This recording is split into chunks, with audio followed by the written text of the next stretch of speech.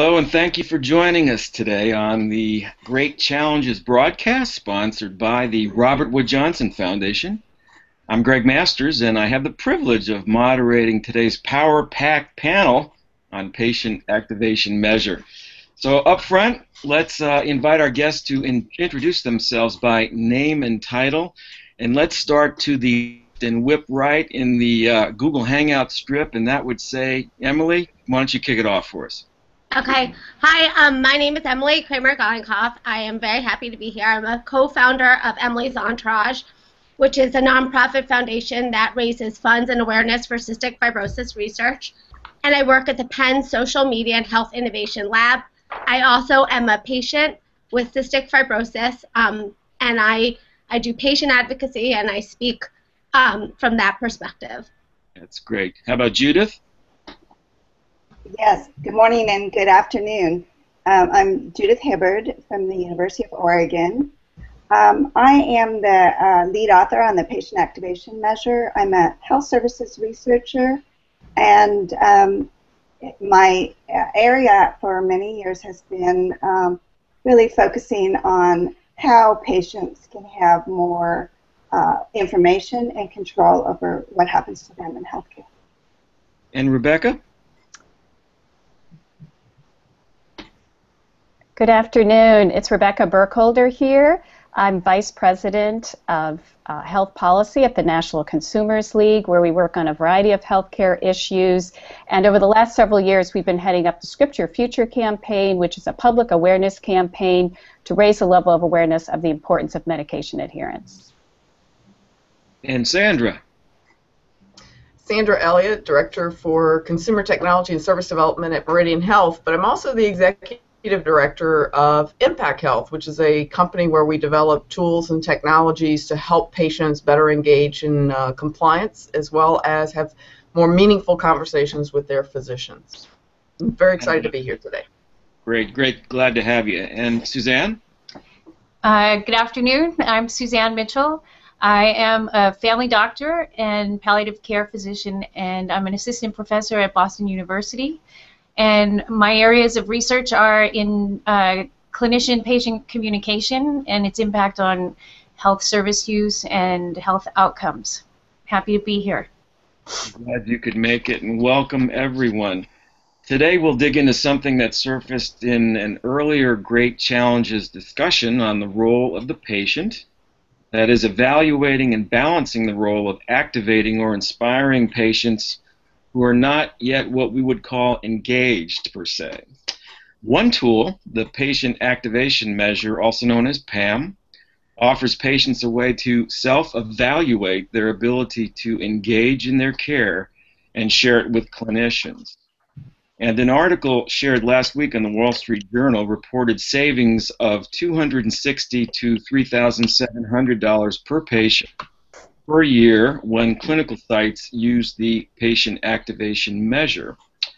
So does this mean the tool is working? What concerns are out there? Are there other tools in use? Ultimately, how do we achieve an engaged and activated clinical team and patient? So today we've gathered, the TEDMED crew has gathered for us some top thinkers and thought leaders on this subject. So let's jump right into the questions. And as a reminder, we'll take questions on social media through the broadcast. Just tag your questions with the hashtag #GreatChallenges. Judith, you published the patient activation measure results in 2004. Since then, we've witnessed a near global economic meltdown, followed by the American Recovery and Reinvestment Act, including the high-tech provisions for EHR adoption, the labored passage of the Affordable Care Act, unrelenting attempts to defund the act, and a Supreme Court challenge as to its constitutionality. With the Affordable Care Act's emphasis on accountable care organizations, patient-centered medical homes, and other demonstrations and pilots in care delivery innovation, it seems like a 10-year seasoning process may be at a tipping point for more widespread adoption of PAM or PAM-like technology. Why don't you set the frame here and describe to us what PAM is and what does it actually measure and or enable? Yes. So we started this because we understood that the patient actually represents a very important asset that we aren't fully engaging with. And so started the process by thinking about how we could measure the patient's contribution and the patient's ability and their attitudes and beliefs about managing their health. So we came up with a 10 item, we have a 13 item PAM that measures an individual's knowledge, skill, and confidence for managing their health and their health care. And having measurement really has meant we've learned so much about why people do and don't engage. For example, the measure is a 0 to 100 scale. And what we've learned is that people who measure low on this scale, they tend to feel overwhelmed with the task of managing their health. They have very little confidence in their ability to manage their health, and they're discouraged because they've had a lot of experience with failure. They may not even understand what their role is in the care process. And so this is pretty important, I think, for clinicians to understand about their patients, to have these insights, because too often clinicians give patients, you know, an enormous list of things that they have to do to of how to change their life and to do things differently. And from the patient's point of view, this can feel like asking them to climb Mount Everest. And essentially, when clinicians don't understand where patients are beginning or where they're coming from, they can be setting them up for failure. And what we really want is to set patients up for success. And so that has been our main approach. And I think that the thing that is really different about the approach is that we use measurement very consciously, and we use it to meet patients where they are, and help them to move forward. In healthcare, we measure what matters. And if we really think that this is important, it has to be part of what we're measuring and using that measurement to improve and personalize care. Perfectly said. Measure what matters. So, Suzanne, you're currently using this tool at Boston Medical Center. What's the response like from patients, and how does your clinical team prepare for using it?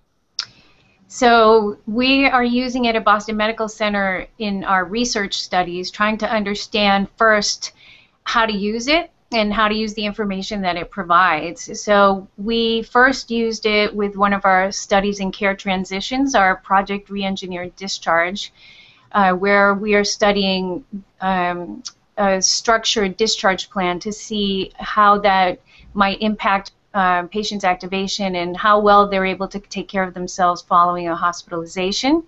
A hospitalization is often, you know, a very big event in somebody's life, and often diminishes, at least temporarily, people's skills for learning new information and being able to master new self-care responsibilities.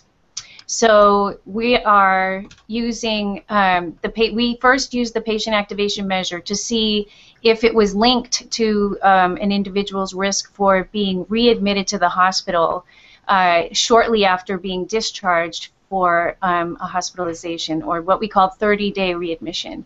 And what we found was that there was not just an association, but a dose effect time, like a graded association, so that compared to people who had the highest level of activation, those at the lowest were the most at risk of being readmitted unexpectedly, with a slightly lower risk for those as they went up in their activation level. So what that means is that when people are able to participate and learn what their discharge plan is, their likelihood for readmission is reduced. So any improvement in that preparation process and their ability to learn their discharge plan will reduce their risk for an unexpected return to the hospital. So at this point, we're trying to look at whether our Project RED intervention actually does increase patients' activation levels. So we're still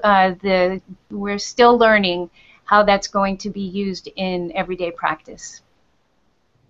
Thank you. Now we've heard some response to the Wall Street Journal article you both were featured in, that healthcare cannot stop just at having a patient evaluation tool as the only resource for evaluating patients' ability to engage in their health. Rebecca, the National Consumers League has expressed some concerns with patient evaluation instruments, particularly things like the FICO medication adherence score. What do you look for as a good activation resource or technique? Sure. Well, for any good activation resource or technique, there really needs to be transparency. So it's very clear on what is being measured and how it is being measured. When the FICO adherence score first came out several years ago, there was some concern about how that was derived. The adherence score, as we understand it, was really a predictive analysis that took publicly available data such as age, gender, income level, car ownership, job status, and took that and analyzed it and then predicted whether people would be adherent or not. So there was some concern on the behalf of consumers about privacy issues, about whether the score was actually accurate, and really how it would be used. Would insurance company use this to penalize consumers? Would they deny coverage? Would they increase premiums? So as we look at this, there's a difference between using the FICO adherence score to support patients that might be at risk for being non-adherent, or if it's being used to penalize patients and to blame and shame them.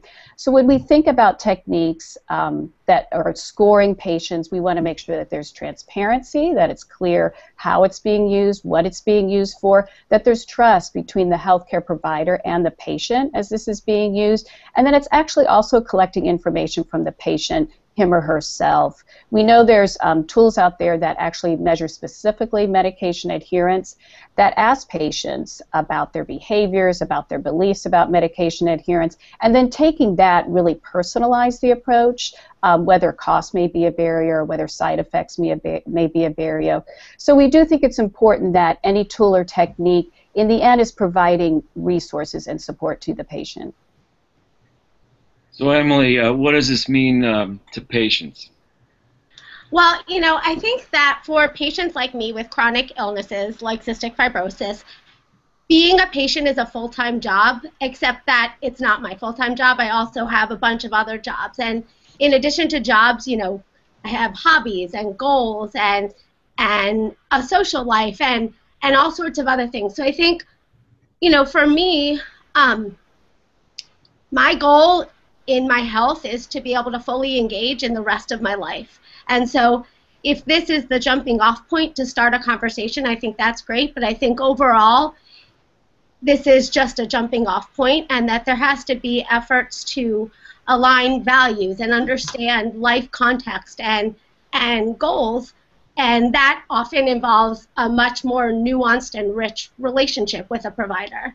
So I think for patients, if this education and understanding are certainly really important, and sort of getting a sense of where a patient is really important for the provider, but I think it's just the beginning.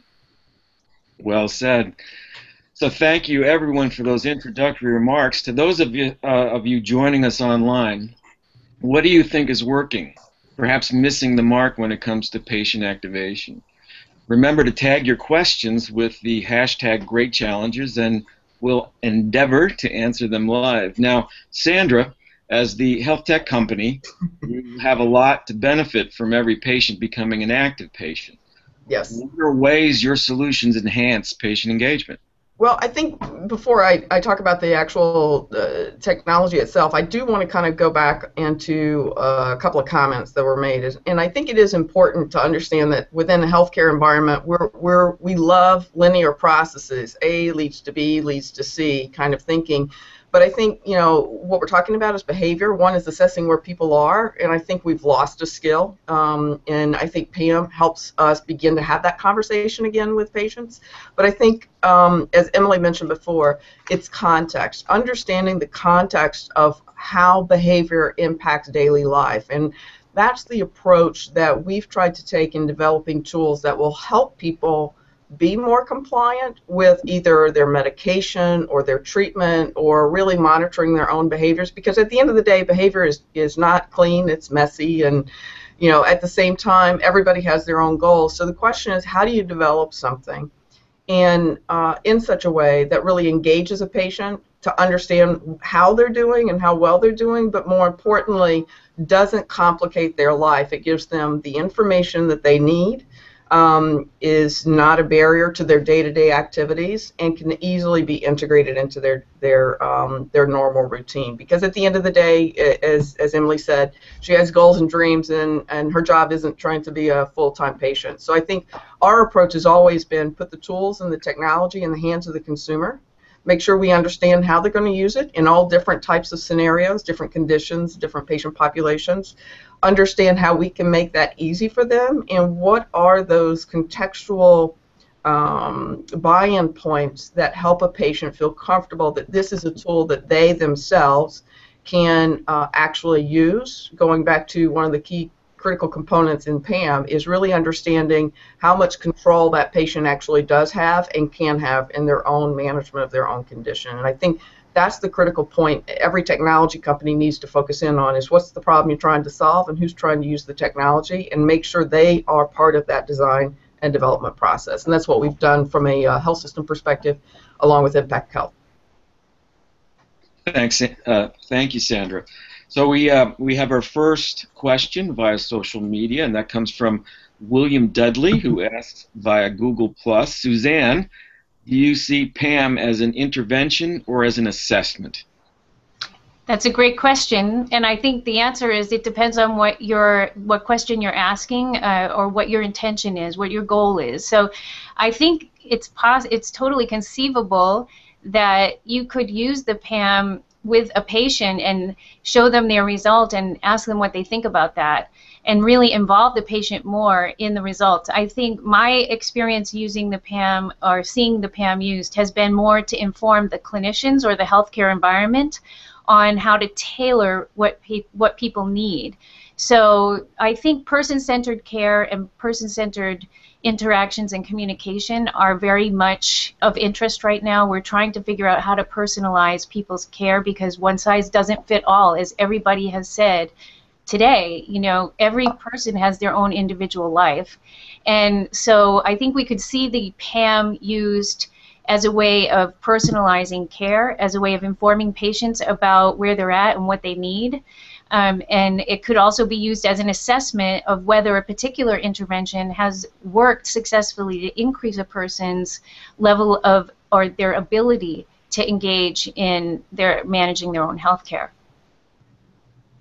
Greg, can I jump in here? Absolutely, please do. So yes, PAM is an assessment, as well as it can be used to frame an intervention. What we have developed is an approach where we see the patient is kind of on a journey, and that people that we want to help them move along on that journey. And so people who are measuring low on the scale, we start out with smaller steps. We understand that they're more passive about their health, so we use more kind of outreach and active outreach, and more kind of high touch. For example, on the care transitions, when people leave the hospital, they have a lot of instructions. And we know that the people who are low activated are feeling overwhelmed with this process. So we help them by helping prioritize. If you can only do 2 things, you know, these are the most important, and then maybe reaching out to them more often after they leave the hospital, or maybe even home visits, whereas higher activated patients may just get phone calls. or other kinds of resources. So the idea is really to help people by breaking things down into smaller steps when they're less activated, to give them kind of permission not to do everything right now. And what we have observed is that when people do start to experience success, their motivation increases. And we've seen that over and over again, and that is where we want to, then people are ready for the next challenge. But we think that this kind of approach, and it's been shown in the literature, actually does increase activation. And the very best news about this is that we see that patients who start lowest on the scale with the appropriate intervention, they increase the most. And that's very exciting to see. Thank you, Judith. Now for another question, Marcy asks on Twitter, how can we engage high-cost, high-risk patients in the ER to empower them to take ownership of their disease and wellness? Who would like to? Sandra, do you have a thought there? Yeah, actually, I think one of the critical components which it comes to mind, and we've done a number of different projects within our ER patients, is really understanding which patient population you're targeting when you're thinking about those high-cost chronic conditions. So, for example, is it the COPD or the pulmonary patient? Is it the heart failure patient? And really understanding what's potentially driving them into the emergency room. And many times it's the simple, I just am starting to struggle with breathing, it's Friday night, I can't get into my doctor or have a call with my physician, and I start getting anxious and it gets tougher and tougher to breathe. So you may see those patients come in. So the question is not necessarily how do we engage them, but better understanding what their true problems are and why they're using the emergency room, and then beginning to create with the local community programs that the patients help develop that meet those patient needs right where they are. It may very well be that it's a patient who understands their condition extremely well and something just went awry and there's no way you could avoid that patient population coming into the emergency room. Or it could be just as simple as there's a lack of support within the community, however, wherever they may be. And I think the critical component is really understand that patient population and why they're using the emergency room as a way to get care. And then you begin to understand where their level of it's not necessarily because they're not engaged or compliant. Maybe as Judith has mentioned before, they may just not understand how to manage their condition. And that's a very different issue versus there's no primary care physician available on the weekend kind of thing. So you really need to understand that patient base before you decide what's the best approach to engage that patient. Thank you, Sandra.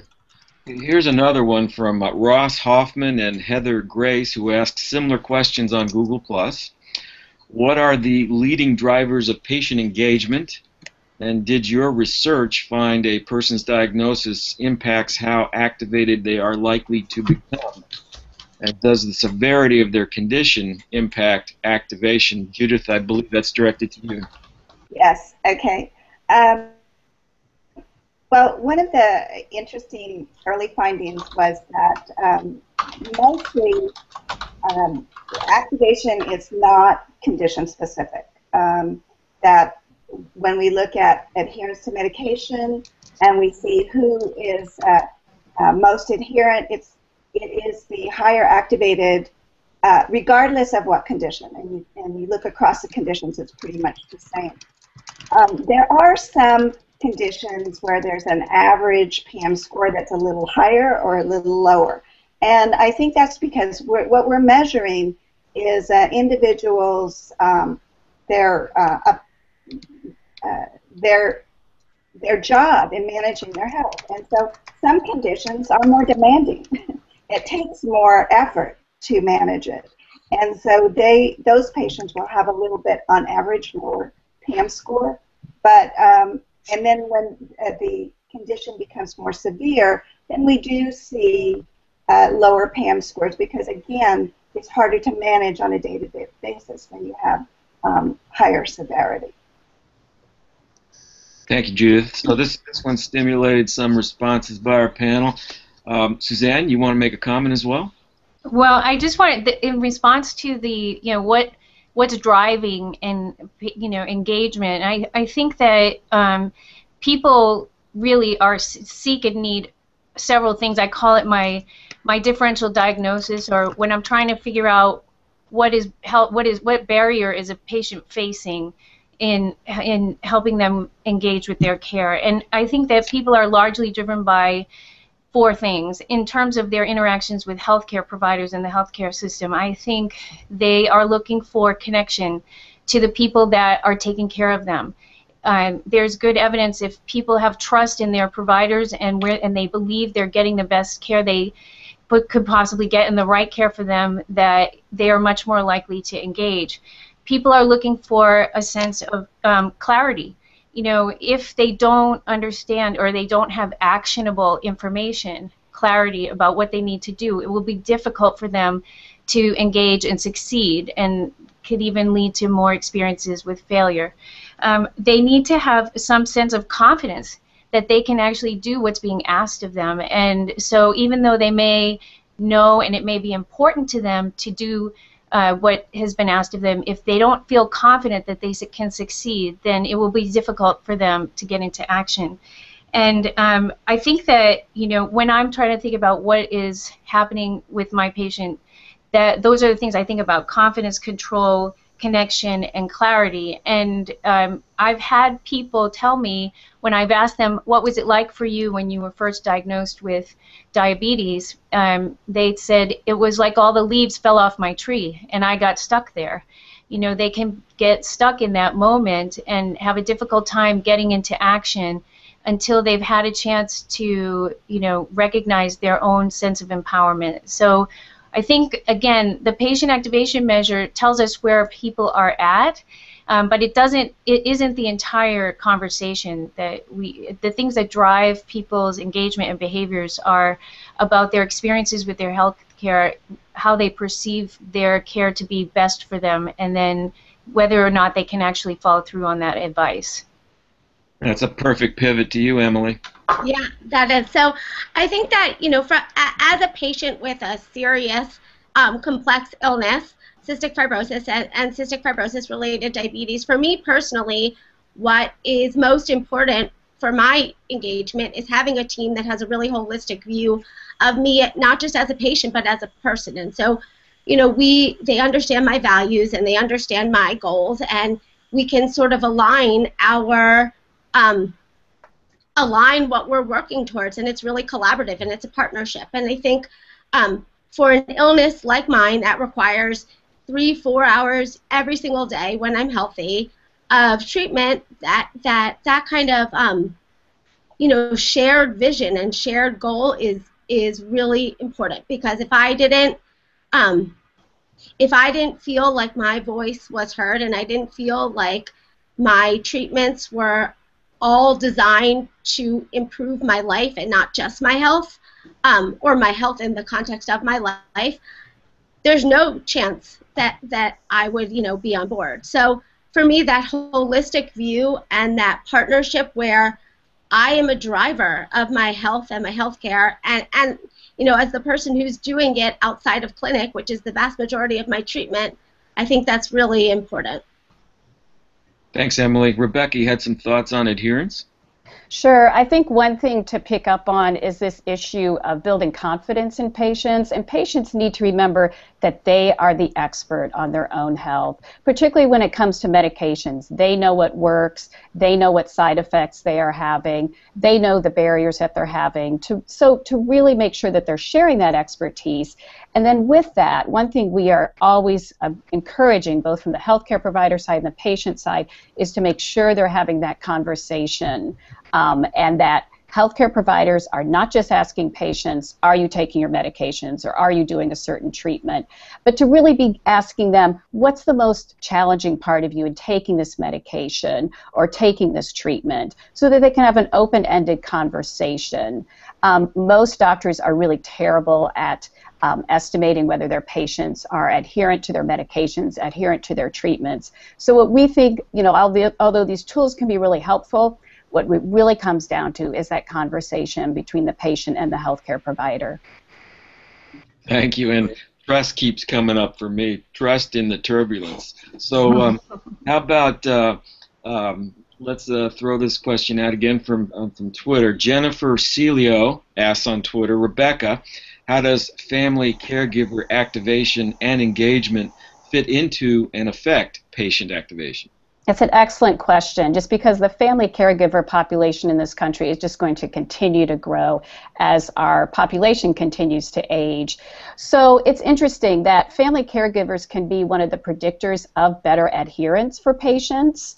As we've talked to patients, there's been studies that have been done when there's someone in the home right with the patient or helping to take care of the patient that can remind them to take their medication, that can remind them about the questions they may have for the healthcare provider, that can go with them to a visit, that could really help the patient and encourage the patient and make sure that they're doing what they need to do. What's also interesting is that family caregivers themselves, though, face certain barriers, that they are sometimes the least adherent patients because they're juggling a lot. They're taking care of a loved one. They're also trying to take care of themselves. So it's really important to remember that family caregivers need to be addressed in this conversation, but that they are also facing their own health challenges. Thank you, Rebecca. And Sandra?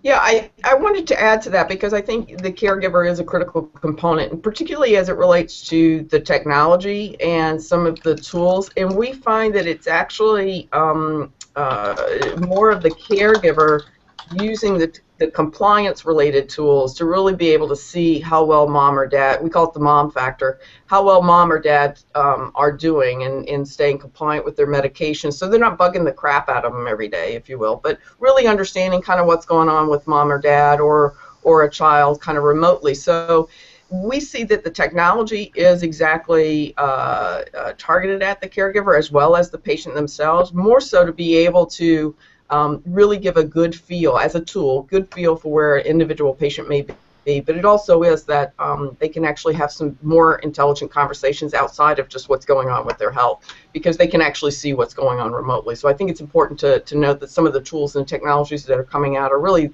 targeted at the patient, but more importantly is I think that they're also enabling caregivers to be a little bit more efficient in how well they can help and assist their family members take care of themselves. Thank you. And Judith? Yeah, I wanted to actually address both the question of the caregiver, but I wanted to go back to the issue about adherence. One of the interesting findings that we had early on was that when activation goes up, multiple behaviors improve. And that was really surprising to us at first. But then it sort of made sense in that when people start to feel more in control and feel more able around managing their health, that they're going to do multiple things in a more positive way. And oftentimes, it's not, it may not be that you're working on adherence, but that adherence will improve as people start to feel like they can manage their health better. And I also wanted to comment on the caregiver. We've actually done some work on this issue of how activated, able, and that caregiver feels in managing the health of their loved one. And we have a caregiver, Pam, which is maybe a little less well known, but it's starting to be used in patient-centered medical homes and in other settings where we are counting on the caregiver who actually carry out the care plan and work with the patient. So that's another resource that is available. Thank you, Judith. Emily, what do you see as the biggest motivator for patients when it comes to self-monitoring? What can providers do to provide that?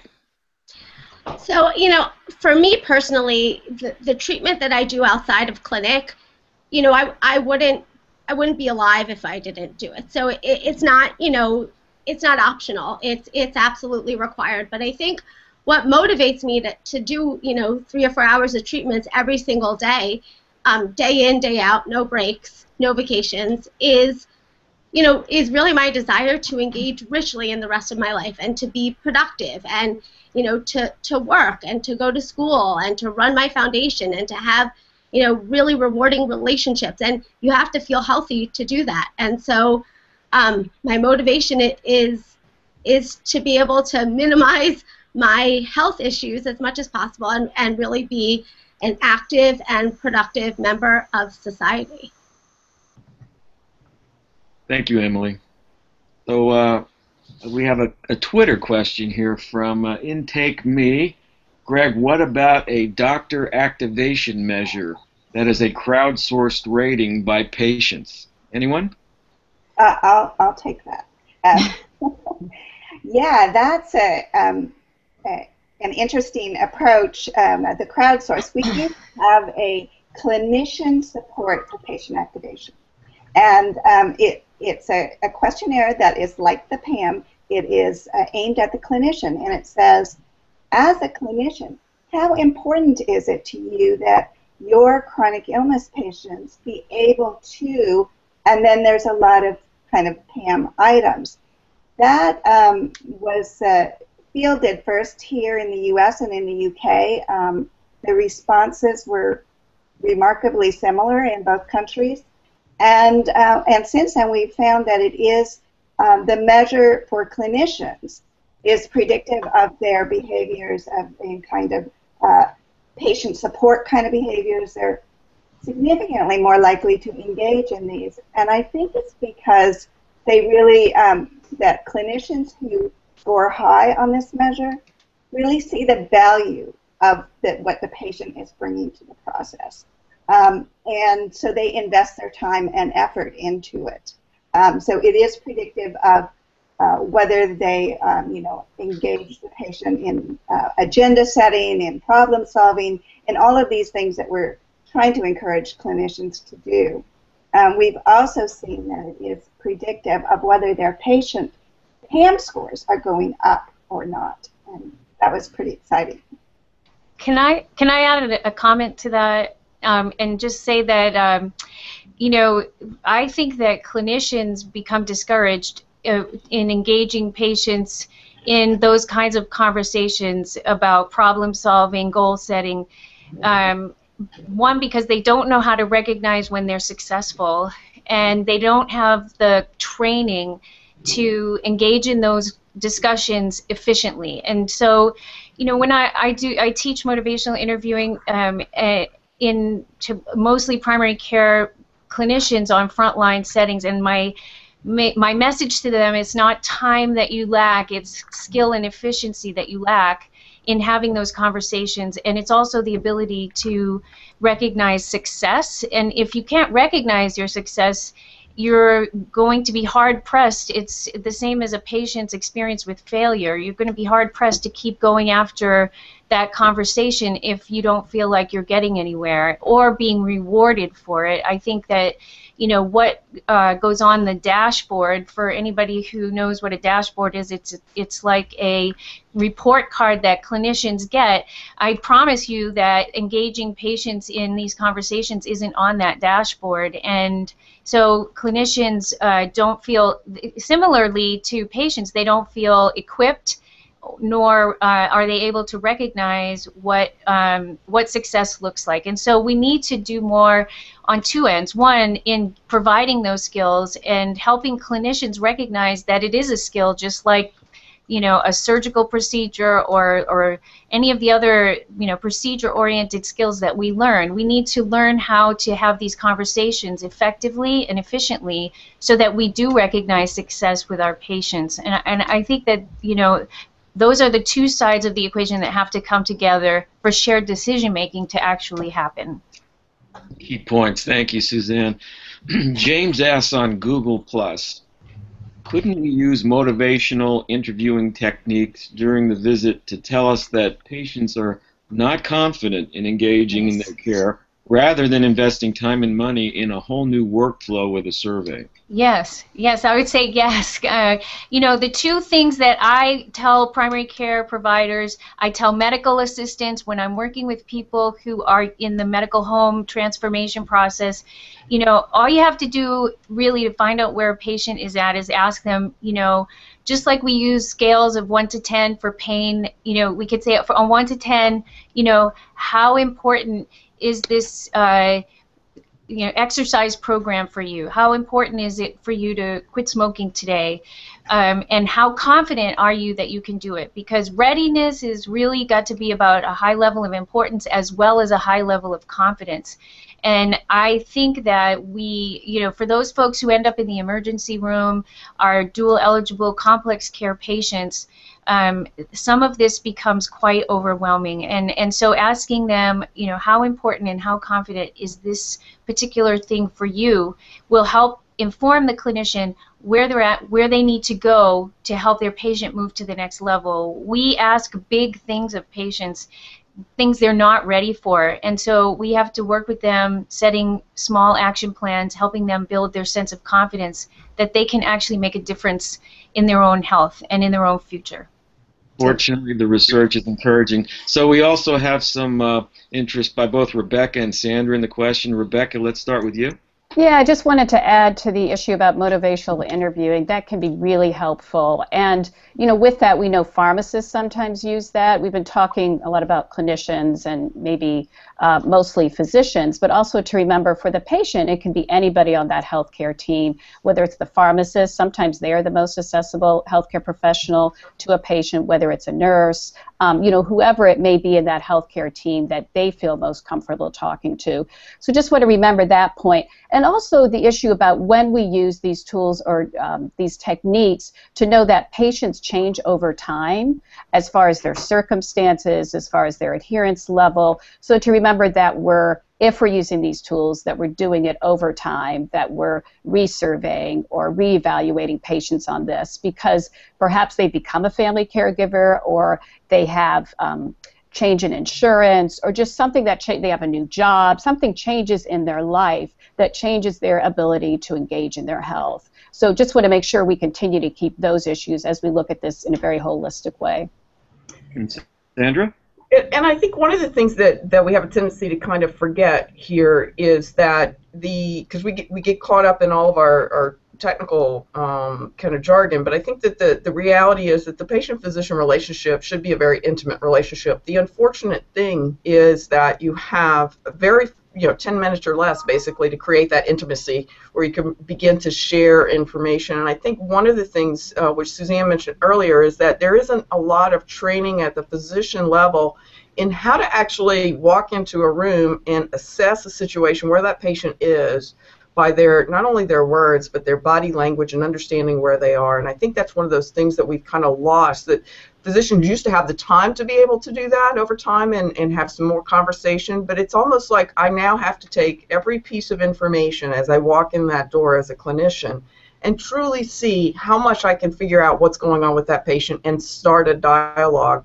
And it's not to say that we shouldn't have tools that help us assess where a patient is in an engagement level or to do motivational interviewing, but in order to actually have an interchange, you've got to be as vulnerable as the patient is and begin to understand where they are and how I can best interact with them and see what's going on with them. Because at the end of the day, as Emily mentioned, it's those things that are going on in her daily life that are either making her feel good about herself because she's meeting her goals, and whether they're personal goals or her foundation goals, or there are barriers for those things. And if the health is part of that barrier, then that clinician should be working with her to figure out, how do I remove that barrier? How do I make it easier for you to take care of yourself so you can live your life? And I think we have a tendency to forget it's about living life, and everything that we should do should be a tool or a technique that helps us do that, and do it in a very, very short period of time, because that's all we have right now. We just don't have that kind of time to be able to do that within a clinician's office. Well said. Judith, you had some thoughts as well? Yeah, I wanted to talk about that motivational interviewing. I think it's a great tool. It makes the discussion very patient-centered. And the use of the PAM goes excellent with the MI approach. But we did do a study where where patients were coached by coaches who used MI and the PAM, and another group of coaches who did not use the PAM, but they did use motivational interviewing. And even with that kind of high bar of coaching with MI, we still saw a significant improvement in outcomes and in activation level when they used the measurement, and they were able to really personalize their coaching and understand their patients more. I think the other thing about just assessing self-efficacy for a particular behavior is it's useful for knowing about that behavior, but it's not going to help you understand how you're making progress, how you as a clinician are doing with a whole population of patients when you have measurement that tells you this is where we were 6 months ago, this is where we are now. And so it can become eventually, hopefully, part of that dashboard that clinicians are paying attention to. And only measurement will get us there. Thank you, Judith. Emily, had some thoughts?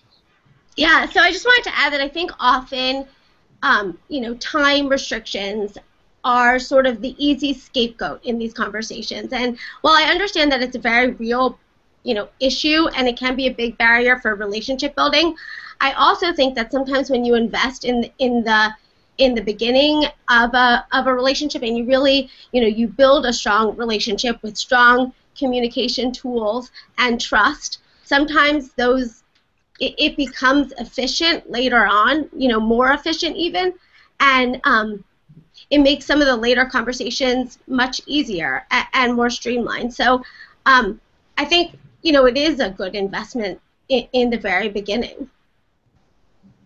Thanks. I will actually comment on that. That's a question in the back of my mind has been ruminating is how much of this is dependent on the payment paradigm. These emerging direct practices or so-called concierge medicine or the traditional billing and collections medical group where you have the 5 or 7 minute constraint on office visits. How much of that is actually factoring into the adoption here? Judith, do you have some thought? Well, as we move into a world where payment is more closely linked with outcomes, then there should be more interest in supporting patients because they're really the key to the outcomes. I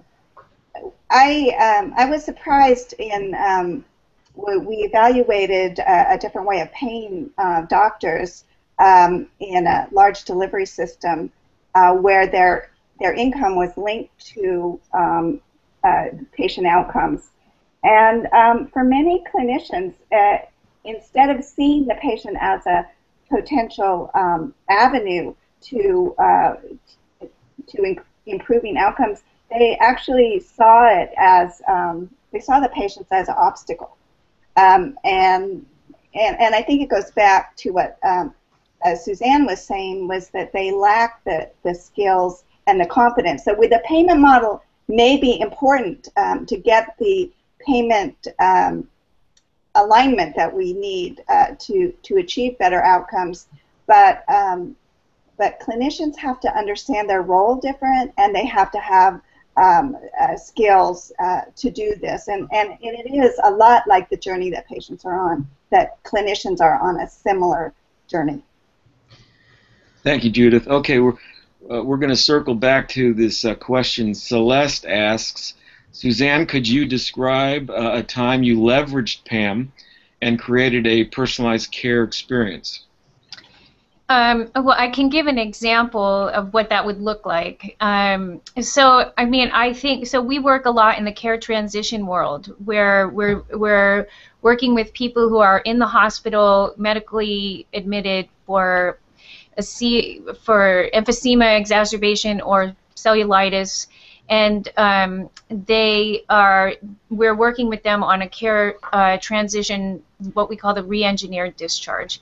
And so one of the things that we're doing now is working with patients who have also got comorbid depressive symptoms. That means that they may not necessarily have major depression as a co-illness, but at the time of hospitalization, they're demonstrating major depressive symptoms, and we want to try to help them in their care transition to manage things safely and effectively at home. And so, one of the things that we're doing is to provide, and tailor a three-pronged approach that involves some patient navigation, which is just help me get that appointment with my doctor in 5 days after I get out of here.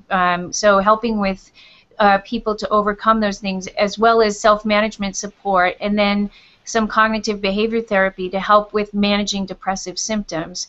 And then working with the patient to figure out which of those things they need and when they need it the most, because the importance of each of those things may vary depending on how much their depression, their medical illness, the changes in their health status are impacting their ability for self-management. And so we work with them to try to figure out what it is they need and target that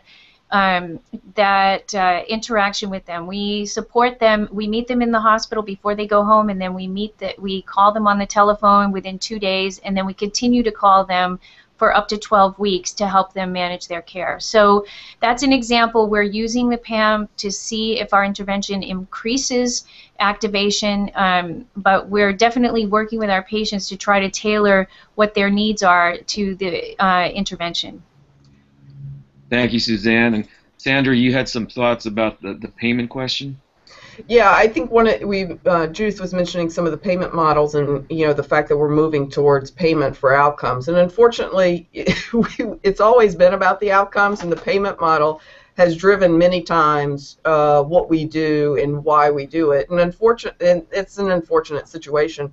However, I think that we're at a point in time that the market is ready, that if you do the right thing and you engage patients and you get them engaged in a way in which they feel comfortable and confident in themselves, as we've talked about, and can move from coping to commitment, to really committed to their own health and living their life, the money will follow. It's kind of like an Apple model. When you've got the right device and people like it, the money will follow. It's designed something, a device, a tool, or an actual conversation that connects with the person.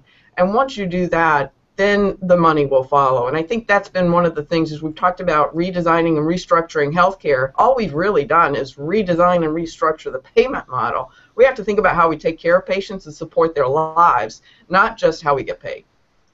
Thanks, Sandra. I'm thinking follow your bliss here. Come on. This is one off the script I definitely want to put out there before we go to the closing round. Ultimately, what options does a patient have if they cannot be activated or if they cannot take on a medical task required for their health, such as an intensive post-operative wound care routine? Maybe that's best sent to you, Suzanne.